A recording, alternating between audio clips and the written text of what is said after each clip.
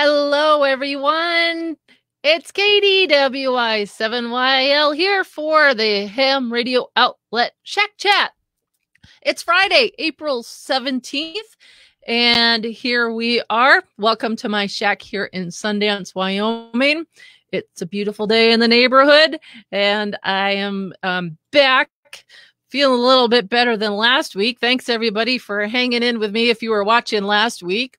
As you know, it's 2 weeks ago today now that I had my gallbladder surgery. And, I did the show last week and it was a little too soon. I think, that I was having a problem with my voice. And I think part of that was, the tube that they put in you. I think it made my throat raw and my vocal cord. So I am still filled up with Ricolas and water today. So I am ready to rock and roll. So welcome one and all, no matter where you're from. Good morning, good evening, good afternoon. I know we've got friends from all over the world that like to watch, and we're really having a lot of fun. Appreciate all the great support that we've had from you guys so far, and trying out a couple of new things today. So with that being said, first of all, my usual way I like to start the show is to let you know something about today in history. Well, hopefully a lot of you guys are already aware, based on NASA, today is the 50th anniversary of the successful and safe landing of Apollo 13. What an interesting time it was to be around. And, of course, I was only about, 3.5 months old, so I don't remember it, but maybe our guest does today. Let's see. Oh, look at this. Now I've got some new features coming up here. There's my friend Jack, N7MJ. Hello, Jack. Thanks for joining us down in Arizona. And Greg and Judy are with us, W0QI and W1ORO. And good morning, Todd. Great to have you guys joining us here today. We're testing out some new things. So anyway, one other thing, we were looking at the History Channel's This Day in History information today, and wondering, there had to be some hams in the room around Apollo 13 when all of that was happening. So did a little bit of research, and we knew about this one particular gentleman, or actually, I should say, my husband did. His name was Tony England. And he was actually from Fargo, North Dakota, and graduated from West Fargo High, the same high school as my stepson.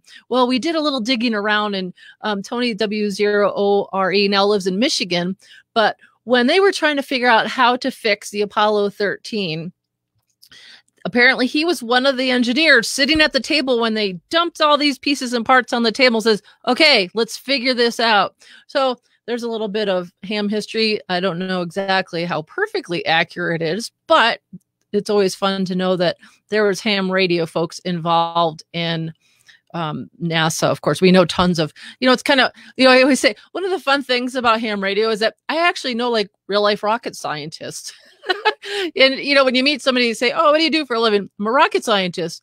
Oh, okay. Well, that's not actually a big surprise, especially when you're down in, say, Florida or down in Alabama, down at, say, the Huntsville Ham Fest. You always run into rocket scientists down there. So anyway, this is definitely a wonderful day to celebrate the safe return of our astronauts. And I also saw on Twitter this morning that the Soyuz safely returned this morning, or maybe it was this evening, not sure with the time change over in Russia. But, if you keep an eye out on NASA's Twitter pages, you can keep up with all of those things. Well, good morning to Ken. And okay, so as I mentioned, we are having a guest today, and to get prepared, let me get my mask on. Okay, I'd like to officially welcome Chip Margelli, K7JA. Good morning, USA and everywhere.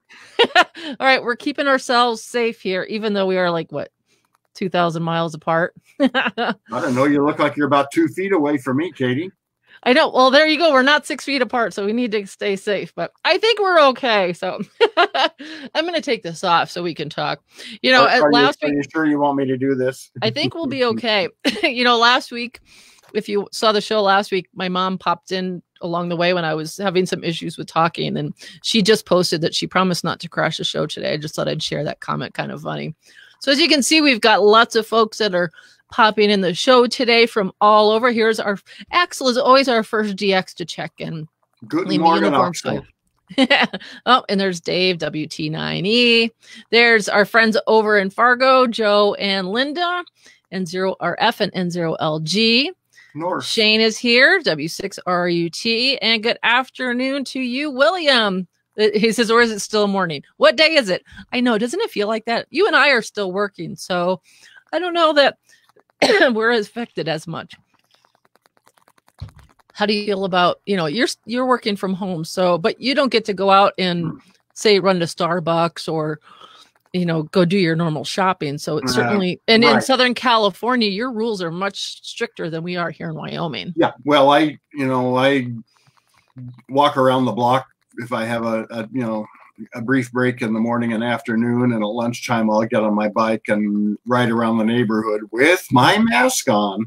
And okay. Just keep the blood flowing and things like that. But you gotta get up, you gotta get out, and I encourage everybody to do that. But be smart, be safe, be practical about it, and it will all be okay. Absolutely. So today we're going to, last week I attempted to start discussing, the fact that it's spring and time for maintenance, with your towers and antennas. And, obviously I kind of lost my voice through it and didn't get very far with it. So I thought, well, I know that you had been doing some work out there on your antennas, and being a friend who works on antennas all the time. And see, here's another reason I brought you back. Apparently I'm still not fully healed enough to talk a lot. So I know you came up with some ideas that you could share with our viewers here who are watching, some simple and inexpensive ways to not only once they're done checking on their antennas, but to also fix them up. So with that, what are you first thinking about? Tell me, how do you start your whole process of spring maintenance on your antennas? Well, after I get done shoveling the snow here in Southern California, then I can start doing things in earnest. Actually, I just did my first tower climb in quite a few months. A couple of earlier in the week, I was able to scamper up real quick and grab my Christmas lights and drag them down. Having had my knee replaced in December, that's kind of a thing that I had to put off. But fortunately, the rigging is so easy. I just zip up and then each step down to tunk, tunk, tunk, tunk, tunk, and get that done. So yes, it's that time of year to be thinking about stuff. And the first thing you obviously think about is, okay, weather. We've had crazy weather. We've had rain. We've had snow. We've had wind. But we can't always be thinking back. We need to be thinking forward based on where we are and what we might need to anticipate as happening. We've got to realize that, yes, we've had the rain and the snow. We need to look for what might be broken, but we also have to be thinking that we have a time of high ultraviolet radiation coming up. And so things like polypropylene ropes and stuff, we need to be thinking about their half-life right now and see if they're going to deteriorate when we get, quite a few days with a lot of sun exposure. And then here comes a thunderstorm.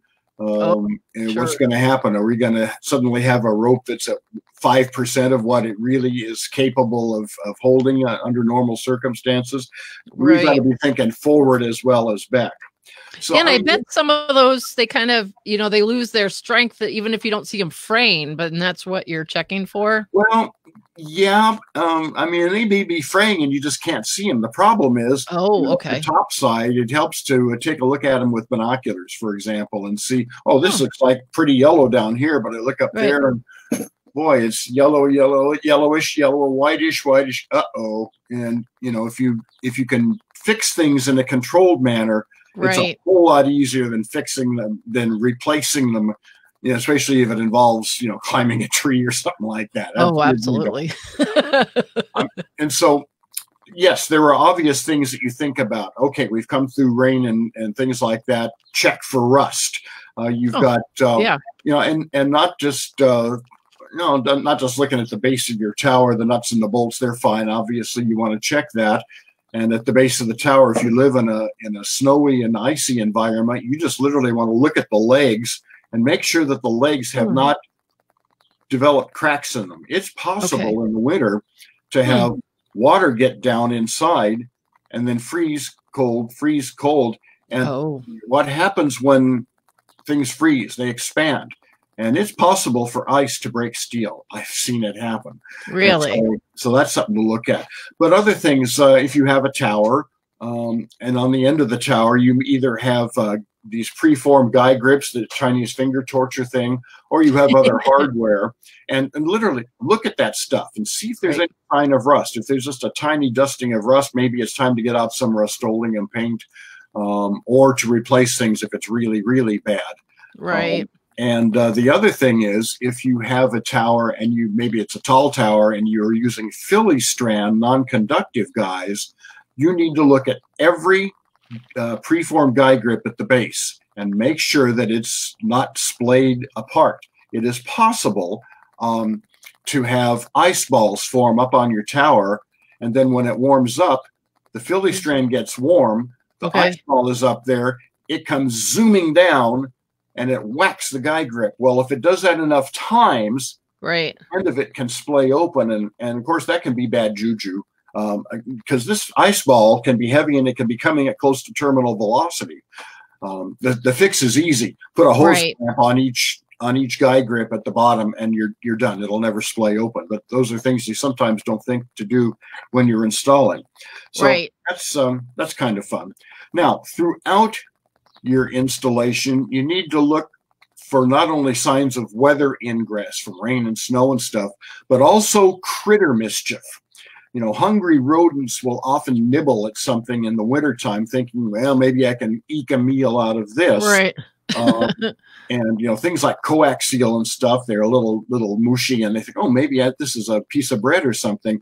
And, you know, critters do that more than once. And, you know, eventually you suddenly have a hole in your weatherproofing that you need to look at, need to resolve, either clean up or totally replace. And so, you know, we've got great products available. I mentioned coaxial, if I can get it in there. And there are also things like, this is great for spatially, your rotator on your tower. Getting in tight places is tough to tape around, things like the connector on the Yaesu and other rotators that has that nice bead on it. But you need to seal over that, and it's hard to get in there with your fingers with anything coaxial, and it's really dynamite for something like that. And then we have, you know, things like coax wrap that exist. This is self-amalgamating tape. If I can get my directions right here. I know. And this is sticky self-amalgamating tape. I mean, a lot of us, Katie knows how much black tape I go through during a year. But going over the black tape, a coating of, did I just disappear? Oh, there we go.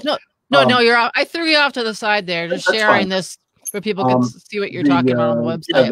Yeah, the coax wrap stuff for something like a PL259 is really great. It's self-amalgamating, which means that it sticks to itself. Right. So you take your connector and just hold it down, put a good stretch. Oh. Soon. Sorry about that. Hit the wrong button. Keep going. It's okay. It grabs, and you keep putting the stretch on it. Keep putting the stretch on it. Keep putting the stretch on it. And on the last one, you back off a little bit so there's not all that pressure.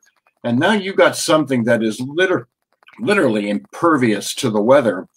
And when when it gets time to take it off, the nice part is all you have to do, and I'll try to do this without slitting my fingers off. Yep. But no injuring yourself, please. Yeah, you just take your Swiss Army knife here and give it a quick deal like that, and it comes off without having whoops, goes flying too. It just goes flying off like that. So it's very easy to take it off and inspect to see how you're doing inside. So that's kind of fun stuff. And that is pretty cool. Yeah, it is great. And you can put that on literally on top of the black tape. And if you want to get completely crazy, you can do coaxial. But, you know, these are just different things. Coaxial I really like for those tight places. Oh, it's just great. And then mush it in like clay and just push the air out. And then there's going to be nothing getting into there. Right. The other thing I'd mention, if you have a crank-up tower, the obvious thing after winter is to look at the lubrication of the cables and look for any rust on the hardware there, because, well, you know, The crank-up towers are great, but they do present some peril if not properly maintained and lubricated. So they'll last forever if you do that, but you got to be very, very careful. Now, if I just mentioned crank-up towers, if you have a crank-up and tilt-over tower, if you have the ability to access your antennas, it's always good if you have a Yagi, for example, that's got telescoping sections of aluminum, or if you're in the British Empire, the aluminium. Aluminium. It's always good to go along each element tip and just grab the element and twist it. And see if it moves. It shouldn't move. If it moves, that means that a hose clamp or some other hardware in there is nasty. It's shaken loose. You know, you got these things up there, and the elements are going if they resonate in a particular wind speed. And it's possible over time for a hose clamp to get loose. Once you identify if you do have a loose hose clamp, it's always best to assume the water has gotten in. Pull the element out, clean it, and then goober it before you put it back in. Now, you know, there are things like Penetrox that are excellent for providing a lubrication. It's zinc based, and the purpose of the Penetrox and other things like it is not to provide the electrical connection. It is it is 100% to keep water out. It's to seal, not to make the connection. If you're making the connection with something gooey, you're going to be in trouble. And so before you put the goober on, of course, you want to, since you have assumed that water has gotten in, and if it's loose, it probably has, you want to clean that intersection.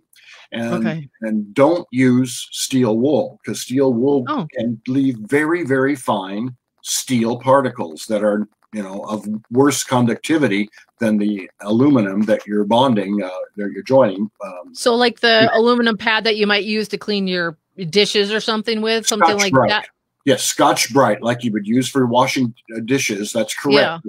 It's not metal based, but it does an excellent, spectacular job cleaning this up. And as soon as you get done with that, put the goober on, tighten it up, and go on to the next element, and you will be good. A lot of people use steel wool. I used it for years. I mean, and it makes it all very pretty, but what you can't see at the microscopic level is all that steel that is now forming a possibility of rust on the inside. And yikes. Hey, and here's perfect timing. Debbie's asking the question. She says has a, well, can you read it? A laser beam. I'm not sure what the TGEY are in the barn. And she wants to clean it before she puts it up. But how do you keep the weather oxide off? I'm guessing. We're interpreting your question here, Debbie. I'm not sure I quite comprehend what we're doing there. I don't know if it's something. If you're trying to clean the lens or something like that, I would use compressed air, I think. Otherwise, just use a damp cloth with maybe nothing more than water or something like that, because a lot of, if there are any plastics involved, you want to be careful of that. Right. Okay. So, well, we'll see if she writes back with some more information. Yeah, that'll be fine. Another thing that I think is really important, and a lot of folks wouldn't think of it, but get back from your tower a little bit and use the best binoculars you can find, or a telescope, and look at your mast and look to see if your mast is vertical. Now, that may seem like a really, really silly question. Todd, I'll get to yours in a second. But over the winter, especially if you've had very high winds, it is not impossible for a U-bolt to break, or the mast clamp on a rotator to fracture. Right. And if you're looking at that tower and, why is my mast not straight? Yeah, that is something that you need to address. Not tomorrow. You need to do it right now. And of course, the cure kind of depends on if you have a crank-up tower or need to climb. How bad the tilt is. Do you need to get a crane in there or not? Do you have a thrust bearing in? There are many questions. My only point is, this is an inspection you need to do with binoculars or a telescope or a transit, just to make sure that the tower is straight. Is the mast also straight? And if it's not, you need to figure out why. The dielectric waterproofing filler, sure, that stuff is fine. if you have put it in initially, I wouldn't necessarily take a connection apart if you've, taken everything off and have looked at the outer part of the coax connector. If it's nice and shiny like this, it ain't broke, don't fix it. Oh, true. Yeah. There are silicone-based fillers that are just fine, and those will help keep the weather out. What I normally do on my connectors, I don't use that, but I will put some of the a light silicone grease on the threads of a coax connector. And the best stuff on the planet for that is called Dow Corning high vacuum grease. And it's a silicone based thing. I'm sure they use it on spacecraft and things like that. And the little silicone particles get out of the way. It seems really weird. You're going metal to metal and you're putting an insulator silicone in between, but that works very well. In fact, I use it joining elements as well. It's great stuff. Again, the point is you're trying to keep water out, not make the connection. The particles get out of the way. So that's what I use on the threads is the Dow Corning high vacuum grease, and you can get it on Amazon and things like that. The grounding of your tower also. This is something you don't think of, that you ground it and you forget it. Well, if you've gone out to your tower or something and there's 6 inches of snow on the ground, you heavy boots, you might not notice that if you've got a piece of this heavy grounding foil or even a ground wire, and using that to get from the tower to your ground rod or ground rods, maybe you stomped on it, you didn't know it, and all of a sudden your ground isn't there anymore. And so for people like us with all the 3 feet of snow, that's a very good point. Never even thought of that. Inspection doesn't take you any time, but just take a look at it, maybe grab it and jiggle it, and if one end comes up in your hand, maybe that's my Saturday afternoon project for this week. Gotta fix it. Right. I mentioned ropes supporting wire antennas, especially. They may need replacing. A marginal piece of rope will fail after a couple of months in direct sun, and also if you're terminating in a tree, you probably have a pulley up top side coming down and a counterweight. And you need to make sure the counterweight probably in the bushes or something like that after some number of months of not walking out there. You need to take a look and make sure the critters haven't started to chew through the rope. It's so much easier to replace a rope under control, like I said, than to have to deal with a rope that has gone up through a pulley and off, and the end of it is off in the back 40. Now you have to figure out a way, how am I going to get that back up through the pulley? So affirmative action, shall we say, is always something that's a good thing to do when you're dealing with ropes and such. So I see that WI7FD posted, he made a comment of NOAA locks, and I think is that the anti-critter stuff that, or what is that? NOAA locks is another compound, kind of like Penetrox. Oh, okay. NOAA locks is, I'm sorry, I got an itch here. I don't mean to be. That's quite all right. I think I blew my nose show last week. Oh, that's what. NOAA locks is another compound. It typically is used for copper to aluminum connections. Oh, okay. So it's good for telescoping elements as well. That's available at Home Depot and things like that. It's a very common compound, and there's nothing squirrely about that. I've used that for many years, like Penetrox or like the Dow Corning stuff, and it's all good. Just again, if you take the steps to ensure that you have cleaned the sections properly, you'll go a long way towards making sure that you're not going to have a problem with weather getting in there. And the other thing that I think is really important after you've gone through all your ropes and your grounds and your wires and your antenna elements, if you have identified a problem, you're going to do something about it. That may involve a tower climb. Before you take one step on that tower, you need to do a rigorous inspection of your climbing gear. It's been sitting around for X number of months. Who knows, maybe a mouse has tried to nibble on that. But check your lanyard or your belt that goes around the tower. Check your bungee cord. Remember, you got to have a double bungee cord on your climbing harness. to make sure that you've always got 2 or 3 points of connection to the tower, and make sure that the bungee cord is all 100%. Make sure that everything about your belt going around you is all nice and supple and not cracked and stiff and things like that. If you've been storing it out in the garage, there may be temperature variations that you don't see in your house, and so things weather differently out there. And this is absolutely the #1 thing to do before any correction. Check your climbing gear thoroughly. My mantra there is, there are old tower climbers, there are bold tower climbers, but there are no old, bold tower climbers. Be safe. And fortunately, if your tower is big enough, you don't have to wear one of these when you go up the thing. But otherwise, be safe with your climbing equipment so that you can come down the tower and actually enjoy getting on the radio, and not being splattered on at the base of the tower. Those are a lot of the things that come to mind when you're getting into the springtime antenna season. Obviously, you start by checking SWR, but sometimes SWR can be finicky and you don't always see things happen. And so the physical inspection is what's really important. And any place where I have hose clamps or things like that on a beam that I'm building, I have sprayed it with Rust-Oleum all around that hose clamp to make sure that it protects the hose clamp, even though it says it's stainless steel. I'm going to be sure. And then that helps also seal the connection point just a little bit better. A coating of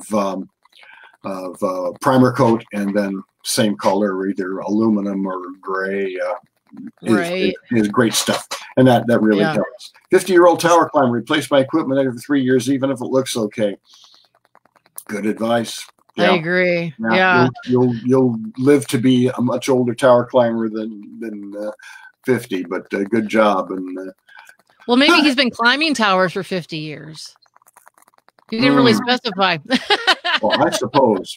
Yes, obviously, Robin. Yes, you need to check your coax. That's again part of the SWR thing, and it's always good to keep a log of what your readings are. I'm lazy about that, and I don't. But you can see in a heartbeat. Okay, beams pointed north, SWR on this band. Here's this curve, just tick, tick, tick. Or if you've got an AA35 or one of the Rig Expert or other VNA type things, you can do a plot and print it and store it, and then you can see with the beams pointing the same direction, which is important if there's anything in the area, just see if there's anything changed about the curve. And if there is something significantly changed, you ask yourself, why is that? Oh, he says he is 50. Okay. That's to specify. And the previous person there, the tower cranks over. That's a great thing. Again, a good reminder to make sure the cabling is all good. But yes, that gives you an opportunity to check a bunch of elements, take it back up, rotate 180 degrees, bring it back down, check the rest of the elements, and you'll always be in good shape there. Yeah, that's Robin, G1MHU over in the UK. And after the show last week, we had a video chat, and he was sitting outside with a glass of wine, and he had his radio set up on the patio table and took the phone around and gave us a whole tour of his tower and antennas out back. So, it's kind of a fun way to check things out. But I said, it kind of made me think, I started to talk about maintenance, and this is a good idea. Let's expand on that a little bit more. And, for some of the newer hams out there that, may not necessarily have big towers like we've got in our yard, or that set up like you, they may just have one piece of coax, sneaking through a window, but it's still important to check on all of that. It doesn't matter whether you got a big tower or one wire sticking out of your house, because there's so many things that could go wrong, and it's better to start there. It is. It's all in play. A lot of folks have small beams, especially on the stackable military mast that you can see at the conventions, and we both use for field day. And but anything about that, the U-bolts that you clamp. See, maybe you got a vertical on there. The U-bolts that are clamped on there, are they? Is the hardware starting to deteriorate? If it's not stainless steel hardware, and you can still get it off. Get it off. Right. Go to stainless steel. Make sure you lubricate the threads, though, with stainless steel, because stainless steel will gall. It won't rust, but it will gall. And if you lubricate it with the Penetrox or Noalox or even motor oil, anything like that will prevent galling of this, the nuts to the bolts. I don't think I've ever heard that term before. Gall is like G-A-L-L. G-A-L-L-I-N-G. Yes, it's I could describe the physics of it to you, but it's kind of unique to stainless steel, where the nuts and the bolts want to amalgamate. They kind of want to mate and hold on to each other, and literally, you know, once it happens, you hit on it with your wrench, and the bolt twists off.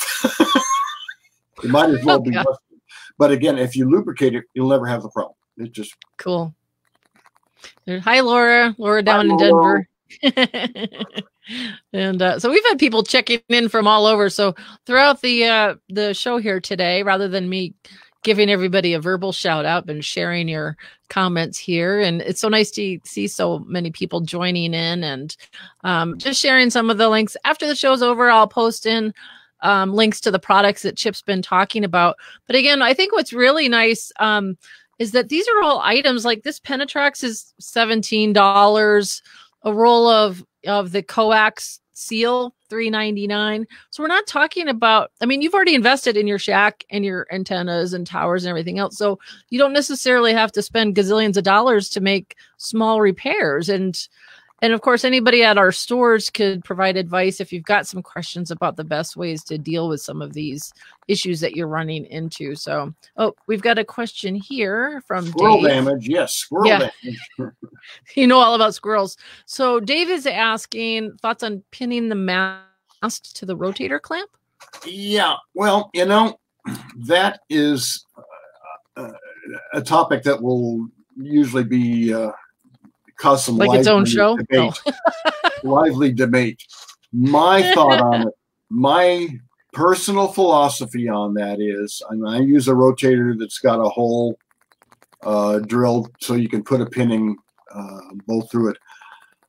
I feel that if the system is, you know, if you don't have torque balance on the beams or something, if that mast wants to crank that badly, I would rather let it crank. Gotcha. Because you know, if it really is pinned, then something else is going to be the fracture point, and I would hate to have the clamp fracture. I would rather have the beam turn a little bit. And on a Yaesu rotator, so for example, you can just, you know, move the pointer around physically. A lot of the rotators let you do that, and you know, deal with it at some point. If it's 20 or 30 degrees, just be done with it. You know, your 0 point or your 180 point is different, but you just deal with it. I would much rather have that happen. And hello, Michael in Deutschland. Sorry about Friedrichshafen this year, but I'm not a big fan of pinning. I suppose if you've got a Mongo rotator and Mongo grade 8 bolts and Mongo this and Mongo that, and maybe you can do that. And I suppose it also depends on how easy it is to position the antenna. If you do have to go up and climb and loosen the clamps and put it back to zero. Sure. Things like the Yaesu rotators and probably some others have 450 degrees of travel. So you do have a little bit of fudge there. Right. And where the overlap is. And so that makes it nice. But yeah, I'm not a big fan of pinning. I would rather something, if you want to go that badly, go ahead and slide. We'll deal with it later. Yeah, no, very good point. Well, these have all been awesome tips and tricks, and I appreciate you joining our Shack Chat here today and providing your sage advice. And even though we seem to be close together, we did have a safe discussion today. I have my mask. My mom made my mask, so I've got my fancy mask here, and I saw what you, the gang down in Anaheim. Oh, pardon me, my earballs are falling out here. My earplugs. Everybody in the stores are wearing theirs as well. Yes. And we're continuing to operate as usual, other than the fact that unfortunately you can't go in and visit all of the products and our staff, but all this, the phones are open, internet orders. Here we go again. And we can slip the items out the door for you. So yep, everybody's being safe. You know, we have a lot of communications, first responders, police and fire folks are always having to replace scanners and things like that. Oh, true. And of course, everybody that's in RACES and ARES and things like that. Those are essential services, and everybody is there ready and willing to serve and help and provide advice and get you things that'll keep you on the air. And you know, we don't know where this is going, but we do know it's going to end. But for now, just if we all are safe, we'll be good. And everybody needs to figure out what they're going to do on field day. And it'll be different this year. But hey, that's what ham radio is about. Adapting, figuring out new ways to get things done. Don't have to do things the same way every year. We've got a virus here that's putting a curveball on us. Let's deal with it. Set up a battery in your backyard, or you know, find yourself a place to hike up to a mountaintop by yourself and set up a dipole and have fun. Well, you know, there you go. There's a good one of our discussions coming up in the near future. We're going to have to talk about field day. It's not that far away, and we're going to. Let's see. We're going to. We'll just talk about that another time. So, well, you know, one quick last thing. I did do a little promo earlier. Oh, Mike is telling you did a great job. Thanks, Mike. Thank you. Thanks for watching us. Yeah. So, I just want to remind everybody, check your mailbox soon because look what's arriving. The new spring catalog. Isn't that beauteous? All right. So I've just got this set up here, but you can go to our website, check it out on the main page. I'm just going to pop over here and show you. When you're at our home page, or actually any of them, you just click over here where it says more. Oops, my page moved on me. And there you go, HRO catalog. So while you're waiting for it to show up in your mailbox, you can just go over here, click view catalog, and you'll have it. And you hear the pages turn just like everything else, or you can download it and look at it. Yeah, go. Sorry, I'm losing my voice again. So it's a good thing I've had you here today. So let me go back to this. So that would be, I think that's our show for the week. What do you think? I think it's good. Everybody have a great weekend. Get on the air. If you haven't been checking 10 meters and 6 meters, you need to do that. 10 and 6 both have been open to South America and the Pacific. Yeah. I'm seeing lots of reports from around the country. The Midwest has had a lot of action into South America. Here at lunchtime yesterday, we had a big opening to Hawaii on 6 meters, and nice. Until about 8 o'clock at night. Wow. A couple of nights ago, the Caribbean was in here in California, and last night until at least 10 o'clock at night, Australia was coming in on 10, and of course 15 meters as well. Right. Japan and the Pacific were all coming in on 15. So the bands are open. You're stuck inside. Gee, I wonder what we could do about this. Get on the air and have fun, everybody. 73, have a great weekend from California. Thank you, Chip. Appreciate you joining us here on the Ham Radio Outlet Shack Chat. I'm Katie, WY7YL, here saying 73, everybody. Stay radioactive. Bye for now.